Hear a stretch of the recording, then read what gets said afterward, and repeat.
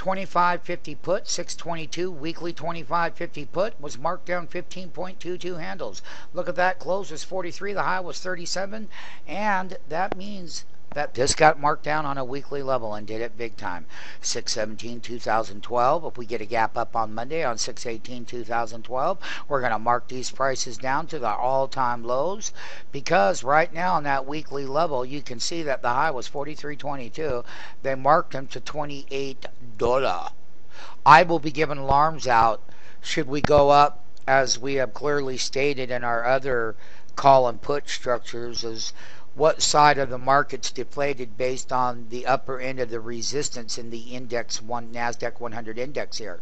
That's what this is. It's a daily chart. So I will set the prices below the floor, and Rick Goley, I will even do more prices, but I'll start these prices and I'll do the rest of them off the video. But let's say on the 25.50 put, which is this one right here now, and we've already did pricing on these, okay? So we know that the put side of the market, with the put side is going to be wholesale, because the upper end of the Nasdaq 100 will have strong resistance levels. When these prices are marked down, we'll have relatively safe entries, because nobody is lower than we are on the street. So start some 14.70 falls to, that's going to be your lower end of the market for now, and I'll give out other alerts above that. Once again, mastering the wholesale entry, deflated put side based on the Nasdaq going up higher and hitting the resistance side. Once again, it's the same story. It's the Ben Bernanke QE3 coming into play. 2-day FOMC meeting starting tomorrow. They're going to be doing that. You got worldwide bankers. You got Greece right now. It's a monumental day for them folks over there in their elections. And then you have the worldwide central bankers doing what? Putting that massive liquidity, kind of like they did in the TARP here in the USA. Remember that? Well, who cares? We're going to make markets based on the deflated price at the upper end of the resistance levels in this Nasdaq 100. And we clearly can see right up here that we could gap up on news to 2600. Summer rallies usually start in summer, which is toward the end of June. However, I'm instructing all MMTs that part of that rally is already in play, no matter what.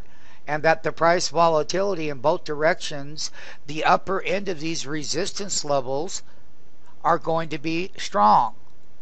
And that seasonality, once again, seasonality in the July quarter that's starting July of 2012, publicly traded equities are going to have lower growth. And we said it 6 months ago.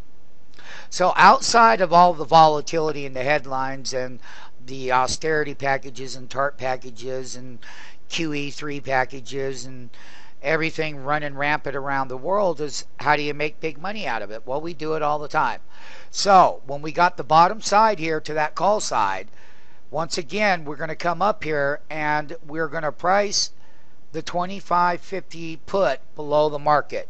And we will have the call side done. Then we'll do the Apple. Then we'll do the Google. Then we'll have our price lines ready. We'll have the bigger cap beta like the Amazons. And stocks that are only going to go up, though, if they gap up, they're going to go up to their resistance levels too, individually. And they're going to have problems at those upper resistance levels within this last bottom low that we called. And basically the Nasdaq 100 is already up over 100 and some, about 120 handles off of the lows that we called for. And we tested them and we showed them. And we showed where they came from and what the support levels were in that Nasdaq 100. And that Nasdaq 100 is popping at 2571. So this 25.50 put, I'll give the other prices out to our index option market makers. Not only that, people who actually have the room seat will also get their prices on our option exchange model that SMF has on a daily level.